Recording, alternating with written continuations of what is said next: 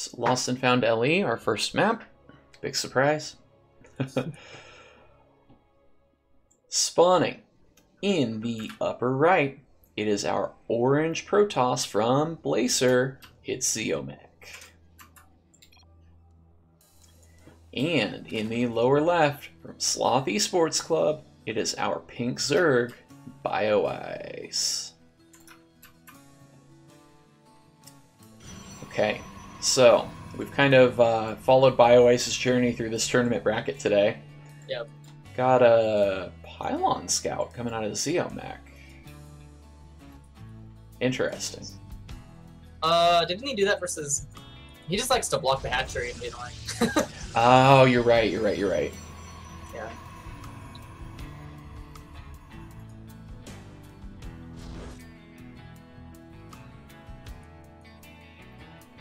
Oh! Well, didn't quite get there. You missed it by that much. Yeah. Yeah, I think we're just gonna see macro games. Okay. Mm-hmm. I don't Looks know. like it. Ziomek hasn't cheesed yet. Did Bioice Drone Scout in the previous CVPs? I don't think so. I don't remember No. seeing it. It's kind of an No. interesting little deviation there.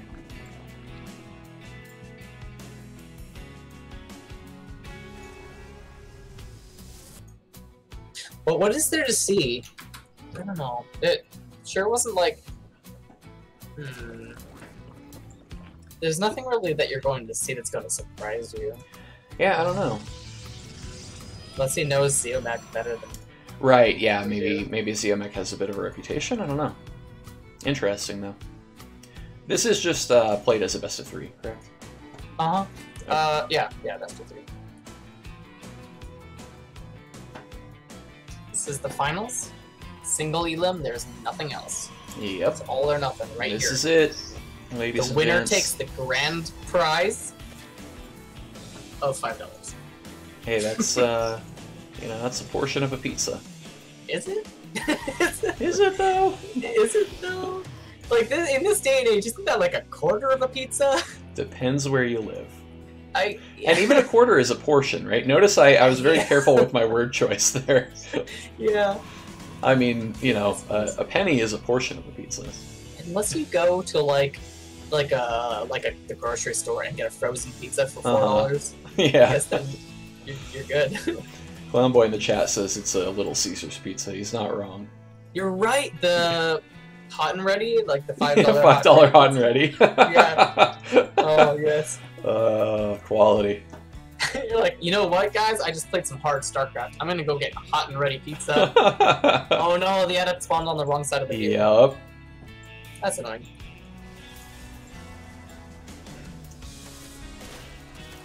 One. That's Oh, a where'd the couple adept of go? pro Where'd the kills. adept- Oh my gosh. Oh Adept, no. please. Oh, disaster. You know what? Ziomek was microing the shade in Yeah. Bioice's main, Mm-hmm. and I think he just assumed that the adept wasn't gonna be a jerk and turn Yeah. around. And because it was A moved, but like since the lings are a little bit faster, Mm-hmm. they just when they go far enough away, the adept gets out of leash range for A move, and it's like, all right, we're done. Turns around. Right. Yeah. And I mean, there are 4 kills on that adept, but none of them are workers, right? So that's not what you want in this scenario. 7, 8. Oh my workers. god. Absolutely brutal. Whew. Notice Ziomek takes those gases in full view of the lings. I actually kind of assumed, from how this went, that those would immediately be cancelled and a charge lot all-in started after that many worker kills. But apparently that's not the plan here. Huh. That's too obvious. You think it is too? I guess at this point maybe it No, is. I don't know. I don't know what he does. I guess he's like, all right, that was bad, but I'm still gonna macro. Mm-hmm. Yeah, Maybe an all-in like that isn't in his portfolio. I don't know. that But he certainly didn't even could have be. a Twilight. Yeah. I guess not having the Twilight made, like it almost would take so long to get it done, right? Mm-hmm. There's feelings. Workers even, but I think Ziomek should be ahead by 10. He's just lost a lot of workers already. So the robo here, that scares me. Well, I mean, just the way it's positioned, right? It juts Exactly. out so far and gives a lot of surface area. Exactly. Like if it were kind of on the other side of that, yeah. Tucked in a little bit more. Yeah, exactly. Right? Like if this Oracle doesn't show up here, I'm fully sure that Robo just dies to these links. Oh yeah, absolutely. In fact, maybe he just YOLOs on those more links. Yeah. Does he YOLO? Does it? No. No, I don't. He wants to. Yeah. No, I don't think you can, though. I mean, at this point, the prism out. gets out either way. Yeah, alright, I'll take an adept, yeah. Right, yeah. It's the drone. The probe, he's like, no, you can't expand. Not while I'm here. What are you gonna do? You gonna micro, like, your prism with one zealot? No. Yeah, exactly. And here's the... he keeps forcing the Oracle to turn on. Uh-huh, yeah. And notice he's not committing either, right? Like, it's, you know, hey, turn your Oracle on, turn it off, turn it on, turn it off. Exactly. Like, he just forces it to turn on. And now if it turns on again, it's got, what, 6 seconds? Right. And look, he's gonna get it. He's got it. Robo. Oh, that is so painful as a Protoss. He could have saved it one more time with the Oracle. Yeah. But it's that scenario, like, alright. Wow, guys, Ziomek didn't save his Robo. What a bad Protoss player. No, he's not a bad Protoss player. He's really quite a good Protoss player. But, yeah. like, the reason that he didn't turn that on is because he's like, alright, I'm going to lose a Robo, and that sucks. But, like, I don't want to lose the game. I don't know if you're making more wings. Yeah. I don't want to save the Robo and then have you show up with more stuff and kill me. Yes, exactly. Like, the value of the Robo is not worth the value of that Oracle energy in that specific moment, in that situation. And actually, I respect Ziomek a lot for that, even if it ends up being the wrong call, right? It's like, so hard to make that decision. Right. We have the bird's eye view, of course, but like that's a very disciplined, high-level play that we see out of our Protoss player here. And also, I mean, you have to respect, you know, some of that Robo dying is just Bioice being very good and playing very well, right? Yeah. Alright, so we got a bunch of lings here. And charge is finished. Yeah, but I always wanted to like do the little thing where you attack the Nexus and then dance your lings around while running away. Mm-hmm. And yeah. then He sees charge fire off, right? Yeah, he's like, you got charged. Nope. That's not gonna work. Sorry. But does this kill him right here? I mean, but it's like a handful of charge slots and 4 Archons. These lings are gonna melt. Yeah. But now it's just 4 Archons, just Archons, right? Yeah. I mean, Archons are really good. Those vials are so good right there. Yeah. Archons. Archons are strong, but they are fat, and that was a very, very good place to bile them at. Yeah, definitely. The recall is take a lot of shields off that one. Pretty good there, like... I mean... Zealot's charging forward. Yeah. Not a good situation here, but... Oh, Archon. No, Ziomek making the best of it. Yeah, I so like... guess. He holds? Yeah. Archon good unit. Yeah. Protoss! But again, the third base is hindered for a second time, right? And behind this, Bioice on 4 bases, right? Yeah, there will never ever be another third for Protoss in this game. This is it. Like, it's like, alright, I've got to kill you, and there's like the service supply is double. Yeah, Bioice. Look at the supply. 54 drones just making roaches, making lings. Is he actually 54? Yeah, he's pretty low drone count. He's just like, I'll kill these roaches now. So, watch him, like, in a second. I'm just expecting him to fully, like, target fire these roaches on the Archon at the back. Yeah. Oh, no. Ooh. Oh, my gosh. Yeah, definitely frustrating here to fight that Archon bouncing in and out, but Ziomek saying... The high tempo in the front. They're in the front. Yeah, it's just too much, sir. It's just way too much, sir.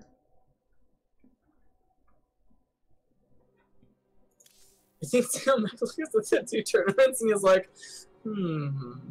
if I lose in this one, I'll know what your builds are. Probably. And I can play you again and like try something else. Yeah. Maybe what's the prize support for Platypro? Do you know? Let me check. Got it open. The bracket still. Softlock in the chat asked about that robo positioning. So the reason that you would do it is because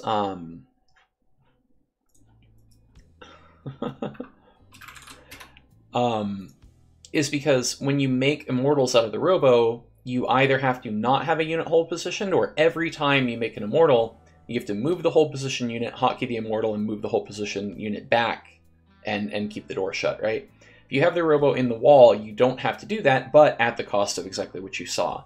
Now, what we were criticizing was that particular positioning. Like, if you're going to put it in the wall and trade off that convenience for that risk on the Robo, you don't want to give that much surface area on it. So tucking it a little bit further back ends up being, you know, slightly safer. But, you know, obviously you're still vulnerable to a Ling Run by. So we kind of, it's actually nice that we got to bring that back, because I mentioned it in one of the previous games, then we kind of saw why that can be bad. So that's kind of cool. What?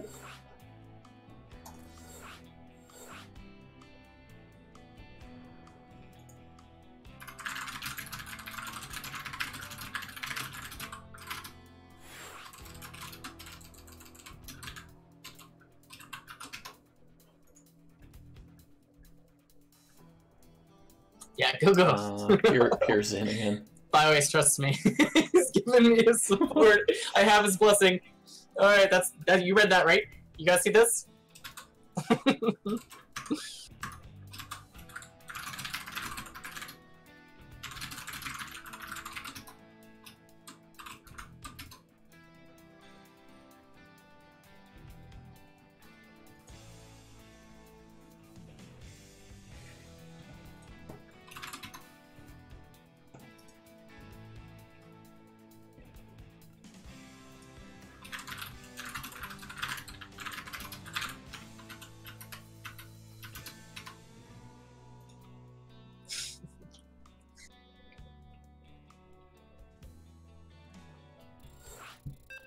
Okay, here we go. All right. Let's see it.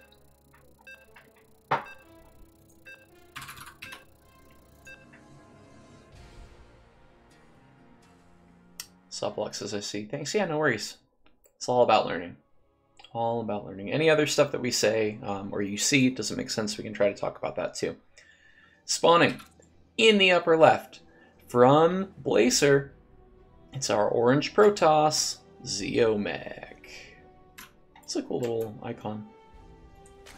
And in the lower right from Sloth Esports Club, it's Bioice, our pink Zerg. Now, let's watch the journey of this probe as it endeavors to block another hatchery. Will it achieve its goal today? Will it achieve its goal? I never get this. I don't know how probes get their probes here this fast. Like, I always get there and the Zerg already has the hatchery, so I don't know. So did did he make it earlier this time? Yeah, I think he did. I think so too. I'm not 100% on. That was much earlier. Yeah. Was it, or is it just the map?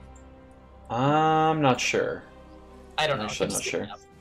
So like, I don't do that ever. So I don't. Right. Hey, can we get a Zerg in here? Could somebody? Was that normal? Yeah, is there a GM Zerg who can let us know how this works? Oh man. All I know is I show up and there's either a thing there or there's not a thing there, and I'm scared if there's not a thing there. And otherwise, I feel fine. Exactly. The I feel fine is like that comic where the guy's in the house is burning down. Yeah. I don't know. For whatever reason, my Zerg has always been a good matchup. The only thing I can possibly attribute it to is you see a pretty quick third base here out of Bioice. The only thing I can attribute that matchup being like kind of more okay for me is that when I was very, very new to the game, like bronze new, not even laddering, I was still when I was terrified to ladder. My girlfriend played Zerg, and we played probably well over 100 games, just in customs, like in our house, like yelling across the house to one another, like, oh, you tried to cheese me, whatever. And so like I just played PvZs for like the longest time, and so maybe I just kind of have that in my brain a little better. I don't know. some matchups are going to just make more sense to you too. I don't know why. Yeah. Just like some people do really well in some matchups. That like HJax does really well at PvZ too. So. Mm-hmm. Yeah, he tried to take credit for that, but I've been good at PvC for much longer than he's been coaching me. Right. Like, no HJax. Before you showed up, believe it or not, I did know what adepts were. Okay. I've been making adepts since silver, man. All right, so this adept is going to say that's some lings and a queen. I'm gonna nope out. Just checks the drone count. See, I'm kind of brave with this actually. Yeah. Yeah. Gonna get one Check kill. this out. Does he get it? He gets Yeah. one. All right. Look at that. A ling and a drone. Mm-hmm. Yeah, totally worth. Especially since I would have shaded my adept in. They're like, yep, there's drones here, and gone home. Yeah, that's what I do too. I'm way too afraid to lose it. Yeah. Or you go full diamond and you go, okay, I'm just gonna like walk the adept into the mineral line. Okay, see now the robo's tucked back a little bit. Yeah, I like this much better. Yeah. You walk the adept in to check the drone count, and you shade it in to make sure there's no early layer, and you go, okay, I'm just paying for information. I don't have APM. That I've been guilty of that from time to time. It's all part of the plan. Yep. Like I just wanted to know for sure. What's your link count? It is 4. Good on you, buddy. There you go. Here, you can. Here's a treat for making the right amount of links. Right. I'm gonna add it to quickly. So the Twilight was not delayed this game like it was in the previous one. Yeah. And Did he? Oracle and the Phoenix. Okay, so we stopped at 1 Oracle. Yeah. So we could get the faster Twilight. Mm-hmm. So I wonder if that means we're gonna see like a glaive build. Maybe. Hmm. Maybe still just Archons and he just goes for a faster Archon drop. A little bit of indecision there at a Ziomek. Does get 3 kills and then kind of wavers a little bit with the positioning of that second queen. I think he might have been able to squeeze out one more kill there, but I guess better safe than sorry. Heck, a link sharking around the map here. Yep. It's gonna be Your base gets up. It's gonna be at Archon drop. Yep. You know what I hate about StarCraft? What do you hate about StarCraft? I hate when you build a building with a probe and there's some army unit that gets in the way and the probe is like just gives up and you don't know that the probe gives up and he goes somewhere else and you're like, why am I supply blocked? I built pylons. You're like, wait, but I built it. No. Yeah, and you go into the replay and you see that like the probe just hangs out for a second while a stalker's derping around and then it's like, forget it. It's like, this isn't worth my time. You're not paying me enough for this. Exactly. All right, so let's see if this Archon drop fares any better here for Ziomek. Was that a transfuse on that Overlord just there? Yep. Wow. Keeps that Overlord from dying. I am impressed. He's like, you can't even have this Overlord. No. You really don't see that very often. Like that's like very clearly good, right? Yeah. But you just don't see that very often. Hats off to Bioice on that play there. Yeah, it's high level moves. Fire. Ooh. That's pretty pretty saucy. So this is a good move out here at the Roaches. Bioice. Wait. No. I thought he was gonna go across the map and like pressure because like what he can do. Oh, is he gonna drop?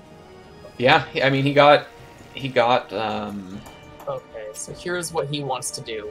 He's gonna drop Roaches in the base. He just wants that Ziomek to not make anything to deal with the Bioice. And that's all it is. He just wants to like say, hey, it's Roaches. And like, because if he doesn't scout it, if this prism needs to be in the main, or where's the spire? It's at the 3rd.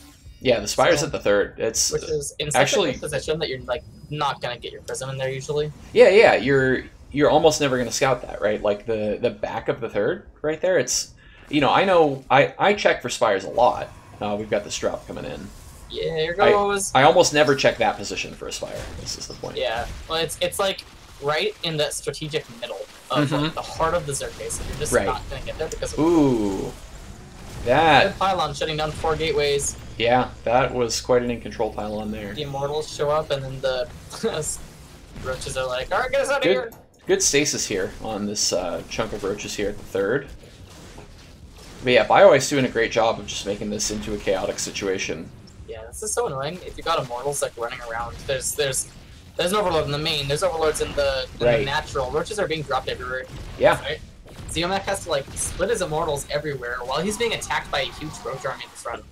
And the last thing you're thinking in this moment is my opponent teching to mutas behind this, right? Yeah. Like it's not. And here we see 5 mutas in the production tab. Yeah. It's such high pressure that he's like, oh crap! If I don't make more Immortals right now, I'll die to the next round of roaches. And there's no more roaches. This is, earlier today when we were doing coaching, you talked about Terrence sort of doing this magician role, right? Like, look at my left hand, and that's exactly what Bioice is doing, right? Yeah, definitely. Oh, there's an Archon. Clicks down an Archon, which is a lot less important against these roaches, but a lot more important when the mutas show up, right? Like, I mean, there are still 5 of them hanging out here, but having one less is certainly in Bioice's favor. Right. There's actually so many Archons right now that if it comes down to it, it's not undoable for Ziomek to be like, you know what, I've got Immortals, I can deal with roaches. I've got Archons, I can deal with you. Let's just base trade. If Fight me. Fight me IRL. Alright, so the Stalkers get warped in here in the main. Yeah, I mean, that's not enough mutas that you want to just stand there in that, right? Yeah, he doesn't have enough yet. Maybe with the extra $5, the Phoenix! Oh! It's like the one Phoenix just sitting over 5 Stalkers is really nice. But now, see, look, he's just gonna YOLO his army across the map. Yeah. But he misses the Zerg army. That's really unfortunate. So he can win a base trade. He can win a base trade against this army. Not if the Zerg army starts on top of your base. Not like that. And Bioice, I don't think, had vision. That was just very, very good game sense there to think, you know what, you'd probably be moving out right about now. I haven't seen your army in a while. Exactly. Yeah, he's like, yeah, if you actually try to come across and kill me, you'll lose. Yeah. And now Ziomek chasing Bioice home, but this is kind of, Bioice doesn't... Where? In the natural, just really that cannon. There's a cannon just getting infinite shields for a moment. And then it dies. Because shield battery is not the answer. I mean, there are definitely a lot of probe kills happening right now. Yeah, no the probes are gone. About that. There aren't any probes. Yeah. Well, I mean, to be fair, there's just a distant dream. There was one hiding in a gas for a bit there, but yeah, I mean, so essentially Bioice just bought himself infinite time with that army chasing him around, and now I don't know, Immortals tear down buildings fast, but Bioice has such a head start here, and still an economy, right? Around the map all day long. Yeah, there's not even a probe, and there's no money, so yeah, Ziomek can't even make buildings for this if he wants to. So, like, the only way to win base trades like this is either you have overwhelming force, which is kind of good army, but you definitely can't recall here. No, you've left Zerg, but I don't think that Ziomek knows about the. I don't think Ziomek knows about the 4th base. Yeah. Well, check out all the spine crawler forest with the natural. It's like I mean, there's a lot of Immortals, so maybe it would just melt really quickly. It's just not in a winning position anymore. He can try, I guess, but he doesn't even have enough money to make a probe. Wait, there's a probe. Where's a probe? There is one probe, yeah. It's all the way over here. If you got a probe and a prayer, man. He used recall. He can't recall it. He actually has to escort it back to his base if he wants to mine again. Yeah, I just don't think there's any way. I mean, as Zerg, all you have to do is make things, right? I think from Ziomek's position, not knowing that there is kind of that base left, right? If you thought there were a couple of drones in the main, right, and that's all, maybe this position doesn't look as terrible. But we have the God's Eye view and know that there is a healthy 4th base, right? I think he knows too. You think so? Even without the 4th base, I think you know. I mean, at that point, I would GG out, though. I don't think there's any point in... I think now you know. But I think prior to this point, you don't necessarily. I don't know, man. It's a Grandmaster. He just plays. You just play the game. You don't give up. You just keep playing until you have no buildings. He's dancing his own units here.